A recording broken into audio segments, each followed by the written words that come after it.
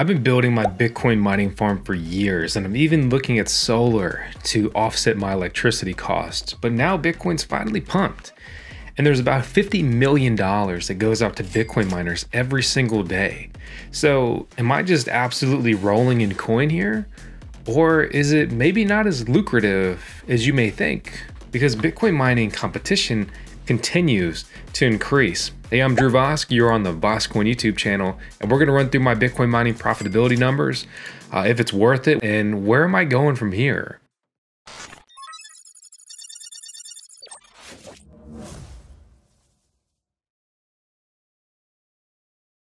At the time of recording this, Bitcoin is worth about $96,000 per coin. It's still crazy to see. $47 million in emission in the last 24 hours. That means that Bitcoin miners basically earned $47 million. That's the amount of coins mined and also fees. Transaction fees on the blockchain for Bitcoin goes back to the miners. Speaking of mining, I may be building my own mining farm, but if you don't feel like doing that, check out Revolution Mining, where you can buy miners with them and they will run them for you. Link out in the video description below. And thanks to them for making today's video possible. In the last 7 days, difficulty's gone up 1.6%. Bitcoin difficulty charts, hard to type. Check this out. All right, Bitcoin mining continues to get more and more difficult. It's obvious. You would assume that, you know that, but what does it look like over the last year? It's got a good bit more difficult, basically going from 67 to now a difficulty of 104. If we go back 3 years, it's all the way down to 22. So it's very safe to assume that it will continue to get more and more difficult. The Bitcoin halving occurred in 2024, and it barely made a dent in the Bitcoin mining difficulty, but it did make a huge dent in Bitcoin mining profitability. One thing in particular that's pretty interesting to see, and disclosure, I own Mara among many other Bitcoin and crypto stocks. They've adopted the MicroStrategy play, and they're basically just buying Bitcoin. And their stock is doing great because of that. And if we go out further, it wasn't doing all that well, but since they've changed up strategies, they have rebounded significantly. So I'm not pushing Marathon, right? I'm just saying this is a publicly traded Bitcoin mining farm that is, instead of expanding the mining farm and other things, they're just literally buying Bitcoin right now, and it's going great for them and their holders. The game's changing and it's just kind of weird, but that's a little bit of an overview scenario. So I've got a bunch of Bitcoin miners, at least from my point of view. And on this one mining pool in particular, I have 26 that are online. On that mining pool, I have basically 5 latest generation miners. One is downclocked a little bit because I've been having a lot of problems with that S21 and it's been warranted already. The bottom line is, though, basically 5 current generation and then 21 previous generation. That equates to about 3 petahash of mining power. And it's really 2.9 right now. It would be over 3 if my 2 miners that were down on my DCX Bitpod were online, but that's gone down again. So looking at my reward here, I'm basically mining 0.19 to 0.18 BTC. Realistically, I think we can look at, I'd say I'm probably getting about 0.00182, maybe a slight round up there, Bitcoin per day in mining rewards. Dollarized, that's about $175 right there in Bitcoin mining. So if we look at 175 divided by 26 miners, I'm earning about $6.73 per Bitcoin miner. And a lot of these machines probably cost me around $5 a day to run. Some cost me more, like $6, almost $7 a day to run. So really, best case scenario, you could probably say I'm earning about $2 per machine. So my revenue may be $175 a day, but my profits are more like $50 a day. And when you understand what it takes to run 26 miners, that's not that awesome.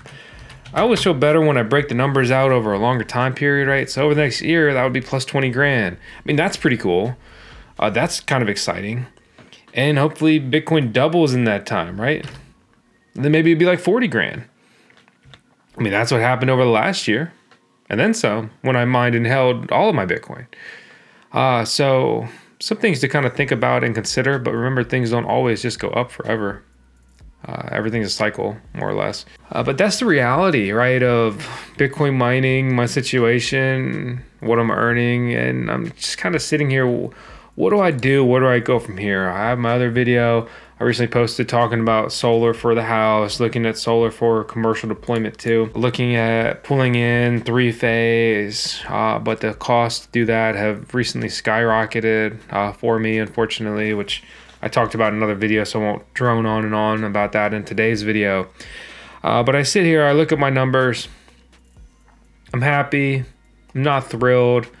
Bitcoin mining has been doing very well like to date for me, only because my Bitcoin that I've mined and held has done well.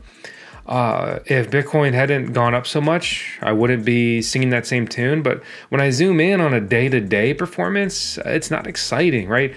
So I have 26 Bitcoin miners, and you could buy one Antminer L9 that mines Dogecoin right now, and you would basically profit the same amount of money per day after the electricity bill. So like you could have one L9, or you can have my 26 Bitcoin miners, and they're putting the same amount of coin into my pocket after electricity is accounted for every single day. And that's kind of wild.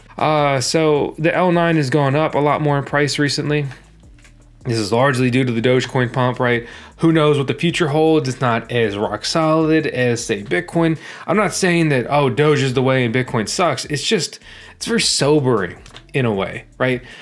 This is all ASIC mining. These are application-specific integrated circuit miners. These are purpose-built computers, custom machines. These devices mine one mining algorithm normally, right? So my Bitcoin miners mine Bitcoin, and they have whatever efficiency of watts consumed per terahash of mining power, right? And then you look at a Doge miner that mines the script mining algorithm, and it has its own efficiency rating for that. So I just kind of sit here and I wonder, what do I do? Where do I go from here? My electricity on my current services are basically maxed out. I'm exploring if I can pull in another service. I just kind of need to figure out what to do. I'm not just trying to make a move to make a move. All right. That's not good gameplay necessarily. I'm not bored. I always have stuff to do. My to-do list is never ending. But in my opinion, we are entering the bull run, right? We are in the bull run, really. And it's kind of like last call to maybe expand my mining farm, maybe buy gear, maybe just have expansion ready for any new opportunities that come up in this cycle. I don't want to get FOMO, and I don't want to be chasing. The time to build really was over the last year when we were making videos almost every single day. And everyone out there winning subscribed and watched those videos. Yeah, it's a shameless plug. If you don't believe in yourself, who the hell is going to believe in you? But seriously, I'm spending so much time right now evaluating, do we expand the crypto positions? Do we expand the stock positions? Do we expand the mining farm?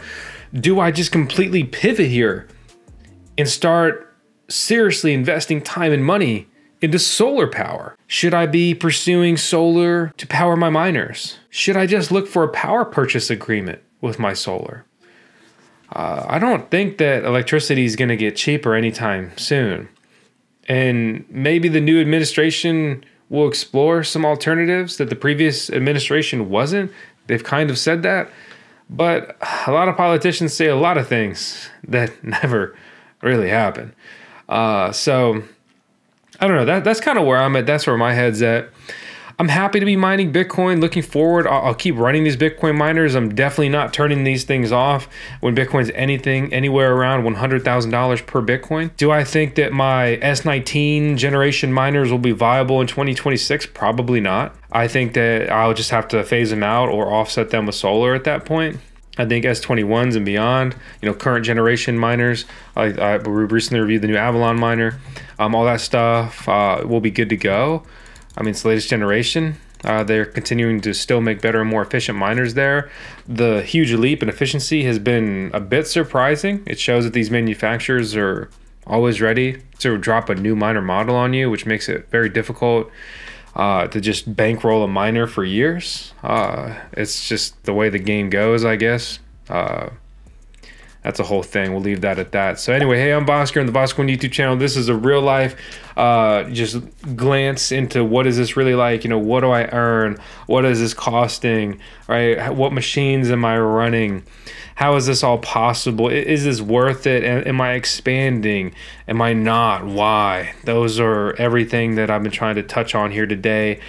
Specifically, if you're very curious about the models, I've shown them and talked about them before, but you can see my miners here on my mining pool screen, and you'll notice that their hash rate is much lower than their model number. All of my miners are on efficient settings, right? A lot of these are like 30 watts per terahash, and by downclocking them, I get them between 20 and 25 watts per terahash, which significantly increases their viability long term, and has also allowed me to increase my density, right? By taking about 1,000 watts off of each of these S19s, right? I take that off of 2 of them, and now I can deploy another one for about 2,000 watts.